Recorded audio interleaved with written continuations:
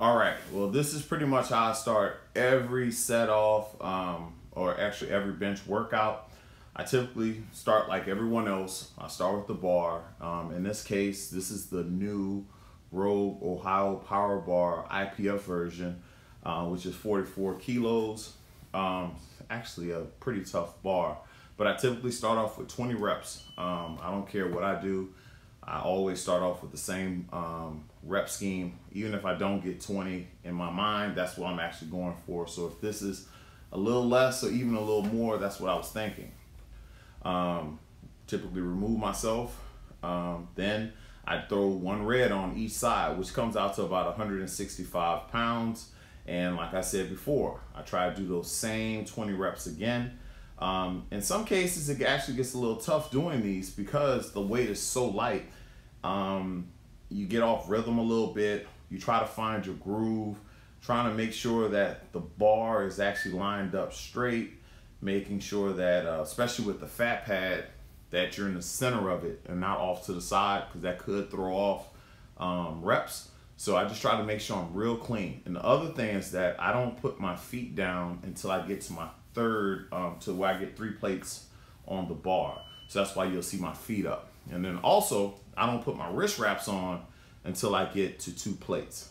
That's when I need to feel the difference in my wrists. And also it gives me a very good indicator if I'm gonna have a good bench day, because when I go to lift off, I don't feel anything at all. And what's making things a little bit different today is that I'm using my A7 grip shirt, and that changes things a little bit because you're sticking a little bit more, so you have to kind of fight for your actual positioning.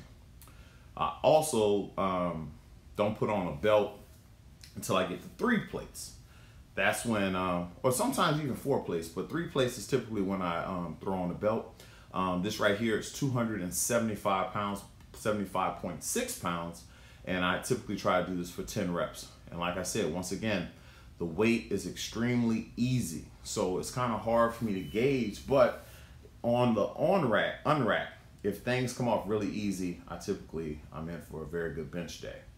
And next up, I have 3 plates.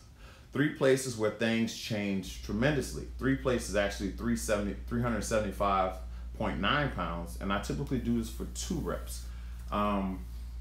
For me, this is kind of where things gets kind of heavy a little bit, so I can pretty much get a better gauge of where I am on this particular day if I only do 2 reps. If some cases on my heavy day, I'll go ahead and do 10 reps at something around 450 to 500 pounds for 10 reps. So this gives me a good indicator once again. I don't put my feet, actually this is the first set that I'll actually put my feet down. I have my belt on, wrist wraps on, everything is almost treated as if it's a opener. I try to pause these reps for the most part, and I also can get a lot of information on how my day is gonna go by how these 2 reps actually go. Nice and easy, it's like nothing's in my hand. All right, so now this is typically my first heavy set, which in this case was 501. I'm gonna pause it. And it went up pretty good. It didn't go up great, but it went up pretty good. So I kind of had a feel of where I was gonna be at on this particular day. Now this right here is the weight that I got stapled with at the Arnold. And it actually didn't go up as good as I thought it would or should, but it went up nonetheless. Now this is where I go for 600 pounds. IPF hold at the top, IPF at the bottom, and I absolutely crushed it. And if you can tell, like I can tell in some cases, like I could have hit that weight a lot easier, but I chose to go about it that way because I knew that I had a little bit more. So I didn't even bang it out. I kind of dragged it out a little bit, which I wouldn't normally do. But in this particular case, I was considering going up to a higher weight, which I wound up trying 640, and it didn't end well. I actually didn't record it. Good thing, but the video stopped recording at that point. So here's the 600 pounds once again.